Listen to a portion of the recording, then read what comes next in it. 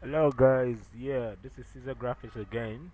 Yeah, I have a very lovely tutorial for you guys today. A client asked me to do an artwork, and he said he's looking at me doing something like a Scrabble piece that formed the theme of the artwork. So I have the artwork here, which is this. So what we're going to be doing today is this. All right, I'm sure somebody is excited already. So to do this, very simple. The first thing you're going to do is to go to your browser and then type Google like I have here. And the next thing you're going to do is to click on images. All right. Now, when you click on images, the next thing you're going to do is type Scrabble piece. Okay, no, sorry. Let's make it blank. Scrabble.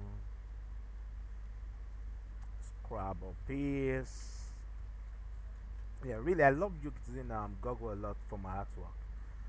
So I'm going to say this, and I'm going to hit enter. All right, now I'm going to make use of this first one, which is this. All right, and this is it here. Okay, now for those of you who are not used to using Google to search for images, all right, when you first right click and select new tab, you have this. Now the next thing you're going to do is to always make sure you click on view images, because at times some big images come in thumbnails like this. So always make sure you click on this and then right click and save the images. I think I have two already open here. I'm going to close it. All right, so the next thing you're going to do is locate where you want to save it in your system. I'm sure I'm not supposed to teach you that.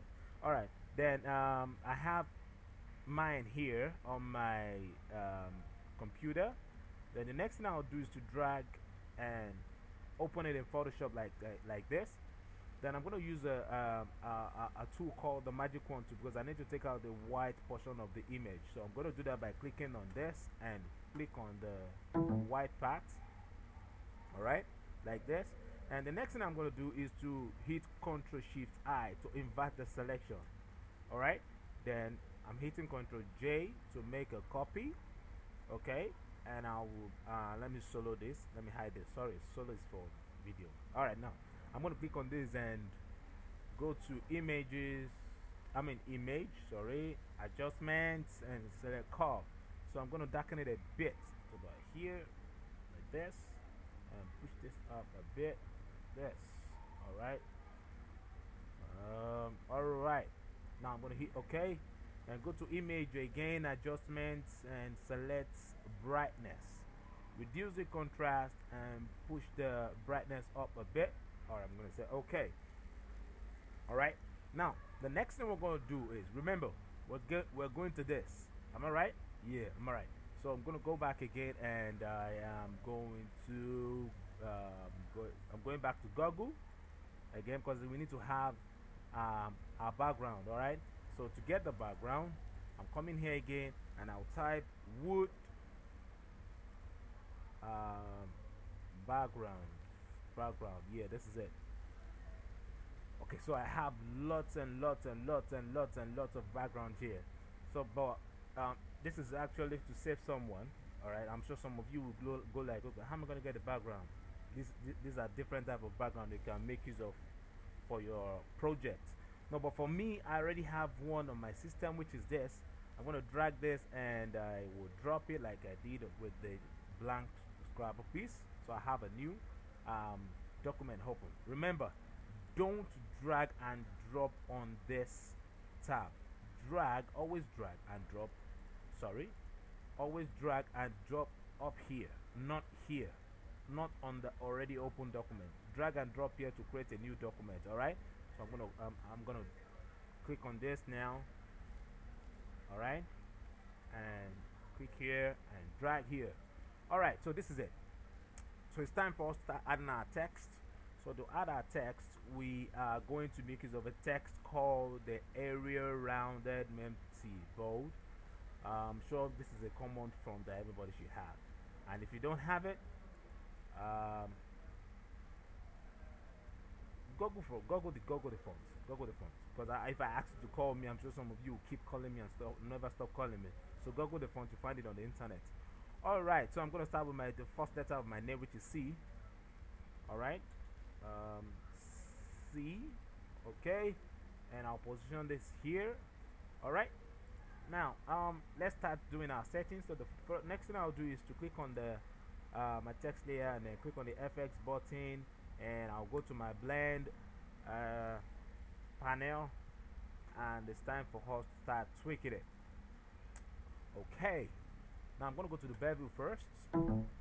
Really, the major work will be done in bevel, so I'm gonna click on bevel, and I am going to come here. No, sorry, bevel.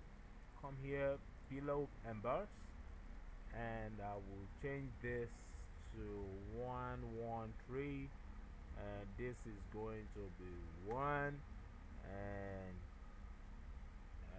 what else again? I am going to change this to 120. Okay, now look at this, guys. This is what I want to achieve. If you take a close look at the tip of my letter here, it looks as if it's this shape here is actually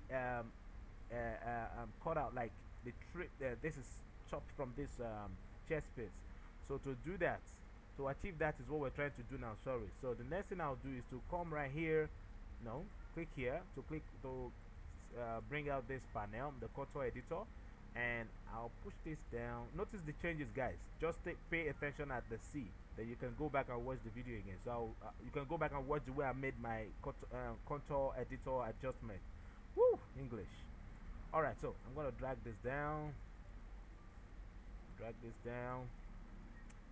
and I'm gonna push this up. All right, like this, down. Okay, I think we're getting there. Am I right?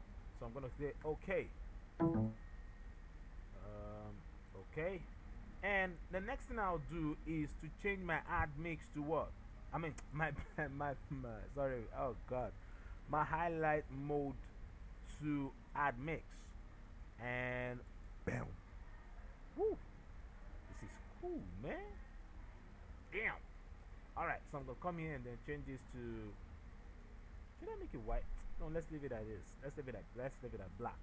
So I'm gonna change this to 61, and this should be 100.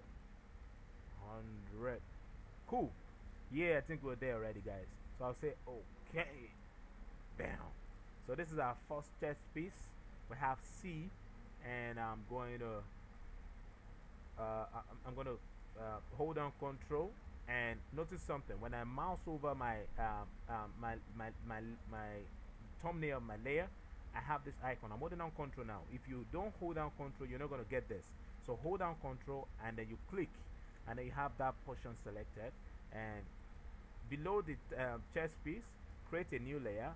So I'm going to come here and then click on the new layer icon, and I'll call this shadow. Oh, sorry, remember, always make sure you label your layers accordingly. Alright, so I'm going to come here and say Scrabble. Did I just say chest piece? Man, I don't know why I love chest so much. Alright, so I'm going to say here, still this on the chest piece.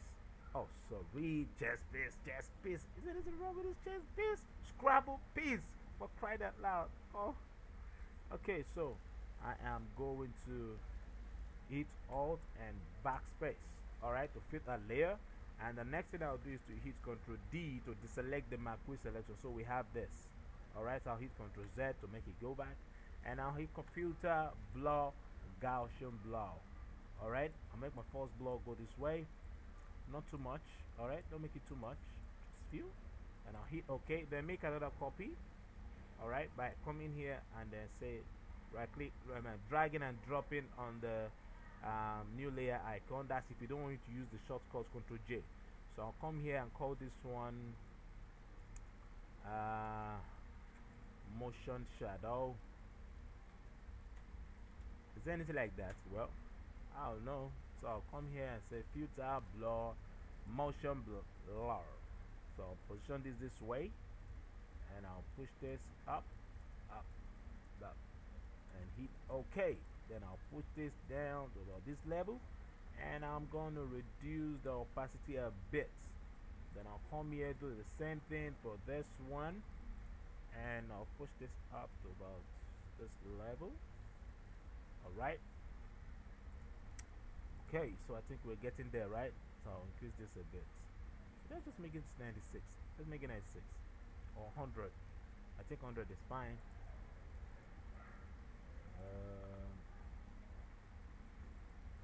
Okay, let me adjust this again. Filter blur, Gaussian blur. I'm trying to be fast because I don't want the tutorial to be too long. Alright, cool. So I'm going to reduce the opacity a bit, select my eraser tool, and turn off my capital cap block, and just clean this tip here and clean this tip here. Alright, so I think we're done with the C, so I'll hit Ctrl Shift. I'll select the first layer and then Shift select the last layer, and Shift hold on again with this icon, which is the group folder icon, and I'm going to tag this C. Okay, and I'll reduce the size by hitting Ctrl T on my keyboard and reduce it. Position this here, and then make another copy. You can use Ctrl J, or you drag and drop here, and I'll come here and then call this capital E. Alright, collapse it again, change this to E, Ctrl J. I'm going to pause the video, so I'm going to create, I believe you all know how to make duplicates, so I'm going to make duplicates so to make you guys see what my end result will look like.